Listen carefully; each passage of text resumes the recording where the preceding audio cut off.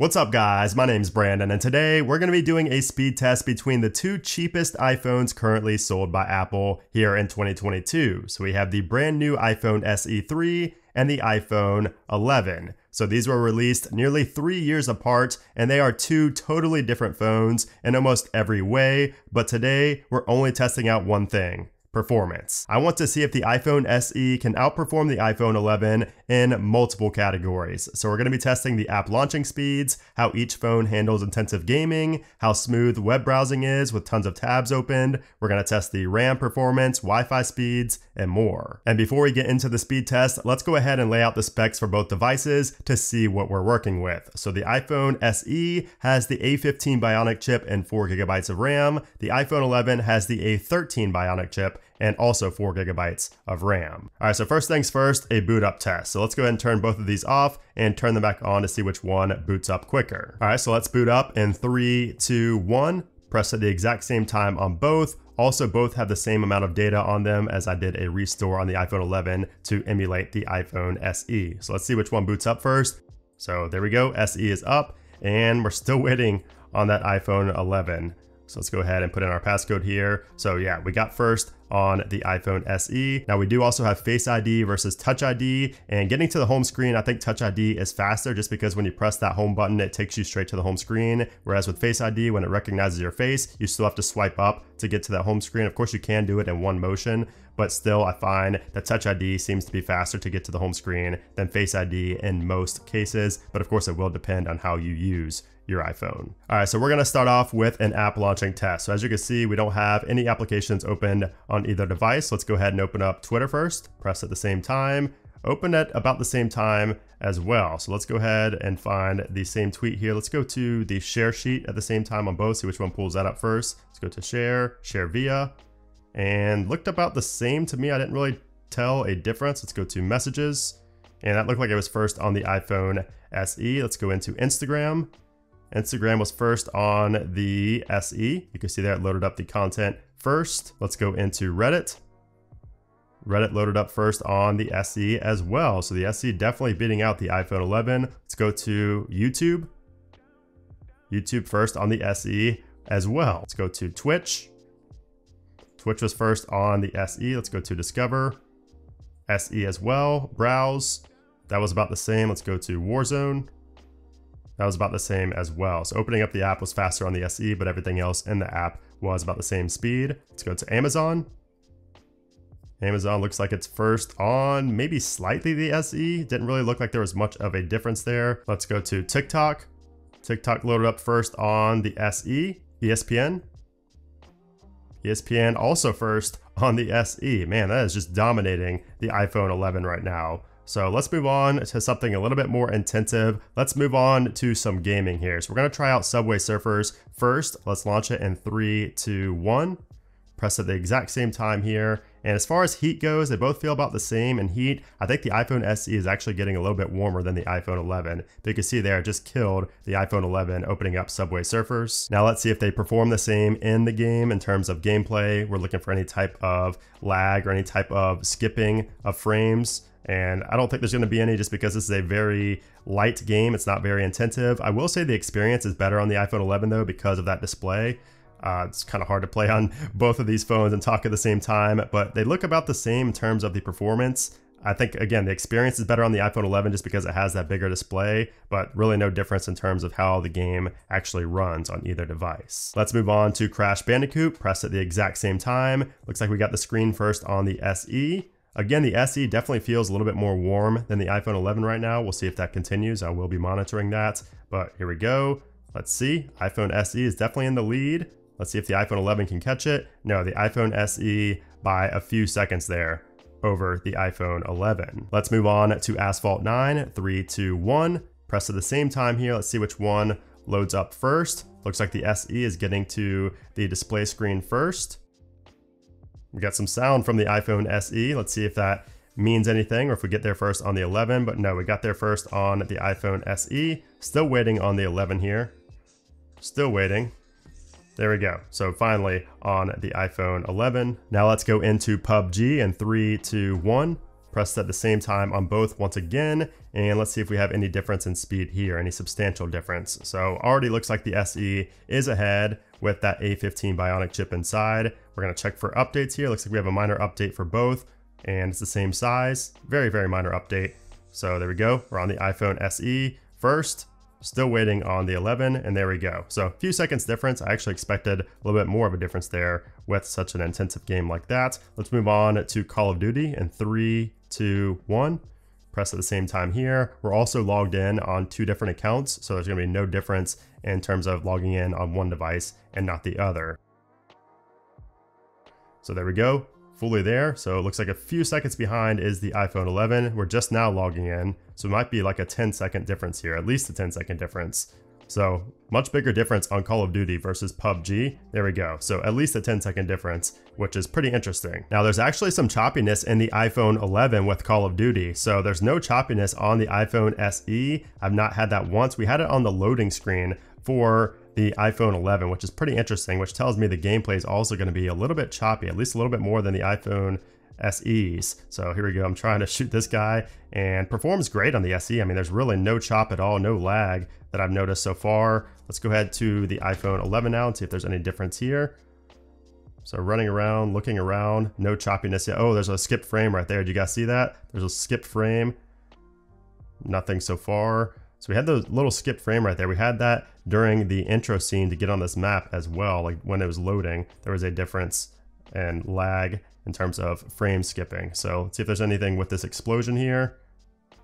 Nope, didn't look like there's any lag there, but it's just come and go. It doesn't seem to really be dependent on what's going on in the game. Maybe if there's like a big kill streak, we would see a difference. But so far there are, yeah, you saw right there, there's another frame drop. So just the occasional lag here, and I wasn't seeing that with the iPhone SE. So we're gonna run around the map a little bit more here on the SE just to show you guys as well that there's definitely a difference in terms of the smoothness of how a game like Call of Duty plays. So we're gonna run around the map just like we were on the iPhone 11, and you can see there's really no lag or any type of choppiness here with the iPhone SE. Very impressive, and that is that A15 Bionic chip doing its work. Again, this is the same chip that we found on the iPhone 13, so it's not all too impressive that it's performing so well, but it still is when we're comparing, you know, something like the iPhone 11 to such a cheap device like the iPhone SE. So yeah, overall performance definitely better on the iPhone SE when it comes to really intensive games, when it comes to less intensive games, really light games like your Subway Surfers, your Crash Bandicoots. Those are going to be the difference in like loading speeds. It's going to load faster on the SE, but the overall gameplay is not really going to be any different on the SE or the iPhone 11. And now we're going to move on to a very intensive game, NBA 2K22, and I have not opened up the app on either device, so it's going to be both devices first time opening up this application. Let's press at the same time here in 3, 2, 1. Press at the same time. Let's see which one gets there first. It's upside down for some reason, so let's go ahead and flip these and we'll see which one gets to the home screen first. Looks like the iPhone 11. Not a huge difference. Looks like we signed in first here on the SE actually first. So let's go ahead and tap and see if there's a difference. All right, so we're gonna tap on play game at the same time in 3, 2, 1. Let's see if we can get there first on one or the other. Let's go to play. And looks like I missed it here on the SE.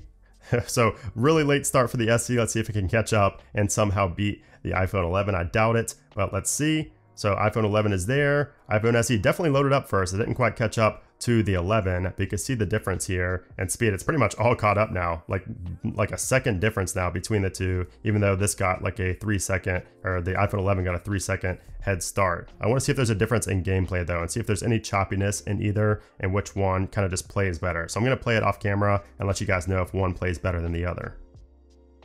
So I'm not really seeing a big difference between these two. They both feel about the same in terms of performance, and there's really not a big heat difference either. Both are getting a little bit warm. I think the iPhone 11 is getting more warm during the gaming part of this video. The SE was getting warm earlier on, but it looks like the iPhone 11 is getting a lot more warm to the touch now when playing these games, especially close to the bottom of the phone down here. I can definitely feel it warming up a lot more than the iPhone SE. But in terms of overall gameplay, they both perform about the same. Now, I also wanted to go into the camera application and do some things in camera to see if there's any difference. So we're gonna open up the camera at the same time, and look like they both loaded at the same time. We got the focus square right there first on the SE though. So let's switch over to video.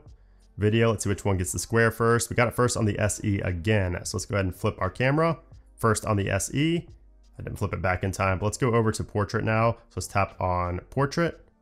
Portrait is first with the square on the SE as well. And then I want to shoot a video and open it. So we're going to start shooting a video right here. We're just going to let it run for about 6 or 7 seconds, and then we're going to open it up, see which one saves to the camera roll first, and then which one opens up first. So it looks like it saved first on the iPhone 11 and opened up and started playing first. It looked like about the same time. So it saved it to the camera roll first on the iPhone 11. Let's see if it's the same for photos. That was about even for both. All right, so now let's test out the RAM. So we have 4 GB on both, but we do have an A15 Bionic on the iPhone SE, which is proven to be more efficient than the A13 Bionic on the iPhone 11. So let's see if there's a difference in RAM and opening up the applications we already opened. So let's start off with Twitter. Twitter looks like it was the same. We were on the message still right there. Instagram, no relaunch on either. We're just looking for relaunches here. We're not looking to see which one opens up first. We're just looking to see if there's a relaunch on any of the applications we open. So there you go. We had a relaunch on Twitch, whereas we did not on the iPhone 11. Interesting. Let's go to Amazon. No relaunch there. TikTok. No relaunch there. ESPN.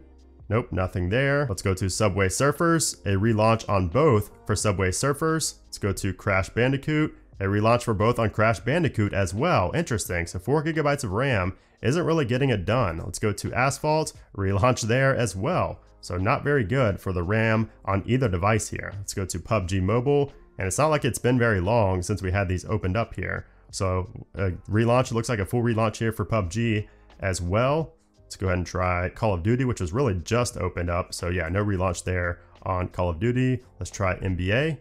NBA looks like a full relaunch for both as well. So the RAM, pretty disappointing here, honestly, for both phones. Now I also want to do a Safari web browsing test. So we're going to open up Safari here and see which one opens up websites first. So you can see there, it just opened up first on the SE, but we're going to test out other websites as well. So let's start off with just apple.com. Let's go ahead and tap on apple.com in 3, 2, 1. Press at the same time on both, and it was first there on the SE to fully load. We're gonna go to ESPN.com at the same time here, see which one loads up first. Looks like it's first to show something on the SE. Yeah, fully loaded there on the SE, still loading on the iPhone 11. There we go, so way behind the SE. We're gonna go to my website, dailyiFix.com, press at the same time, and that loaded instantly on both. So it was opened recently, maybe that's why. So no difference in speed there. So that website, let's go to TechCrunch, which we had open when we first launched the Safari application. Let's press at the same time. And luckily I was first on the SE maybe, but the iPhone 11 again shows that ad, whereas the iPhone SE does not, which is pretty interesting. Let's go into one of these articles to see if there's any difference in speed. They both load pretty much instantly. And then the last one we're gonna test is IGN.com, press at the same time. It looks like it's first on the SE for that one. So pretty big difference actually in the IGN website here. So look at that, still loading on the iPhone 11. We fully loaded up on the iPhone SE a few seconds ago. So pretty interesting results there in our Safari browsing test. All right, so now we're just gonna open up a ton of different tabs and see if there's a difference in the smoothness of Safari web browsing when we switch between those tabs. All right, so as you can see, we have 28 tabs opened up on both phones, and we have a lot of YouTube videos and pretty intensive things. We're gonna go ahead and switch between the tabs and see if there's any lag in either phone here to see if there's any difference in speed of Safari. So I'm not really seeing any difference so far, no choppiness in either one. So it looks like there actually might be some choppiness in the iPhone 11. It's hard to tell. You guys let me know in a comment down below if you see any difference in the speed here or any type of choppiness on either phone. It's kind of hard to tell. It's kind of hard to look at both of them, but tell me if you guys see any difference in the speed here of Safari when we go to switch between these different tabs here. They both perform pretty well actually. I pressed refresh right there on the iPhone SE. But yeah, not really a big difference here. It looks like there might be some lag on the iPhone 11 more than the SE, but it's really hard to tell. Both perform pretty well, even with a lot of tabs opened up at the same time. I want to download the speed test application, so we're going to search for speed at the same time in the App Store, and you can see there it popped up first on the iPhone SE. So we're going to go into this and see which one opens this up first. So that one was pretty close. We're going to download at the same time. See if there's any difference to prompt us for our password. So nothing there. So yeah, fully downloaded on the SE, still downloading on the iPhone 11. So a nice difference there in speed as well. So we're running a speed test here and we're doing both at separate times just so they don't interfere with each other. So you can see there we got a 160 and a 126 on the iPhone 11. Now let's try it out on the iPhone SE. So we got a higher download on the SE, but less than half of the upload speed as the iPhone 11. Pretty interesting. We also had a 0% loss on the SE, but a 1.6% loss on the 11. All right, so now we're gonna do a Geekbench test. We're gonna see which one finishes this benchmark first and also which one gets the higher score. So let's press on run benchmark in 3, 2, 1. Press at the same time. Let's see which one finishes first. All right, so we finished first there on the iPhone SE. Still waiting on the iPhone 11 here. You can see our scores on the SE, a 1721 on the single core and a 4443 on the multi-core. So we're still waiting on the iPhone 11. So there we go, finally on the iPhone 11. So at least a 15-second difference in terms of which one finished the test first. You can see there the scores are also much higher here on the iPhone SE. So we're gonna pick these up now. And yeah, the iPhone 11 is still much hotter than the iPhone SE in terms of to the touch of the back of the phone. So there you have it, guys. That is the iPhone 11 versus the iPhone SE 3rd generation. I really didn't expect the iPhone SE to win by that much over the iPhone 11, but the SE really impressed me in the speed test, and that actually makes me more excited to do more speed tests. So if you guys want to see more, make sure you give this video a thumbs up and subscribe so you don't miss those future speed tests and comparisons with the iPhone SE 3rd generation. Also, let me know what you thought about this speed test down there in those comments below. But anyways, guys, thanks again for watching, and I'll see you soon.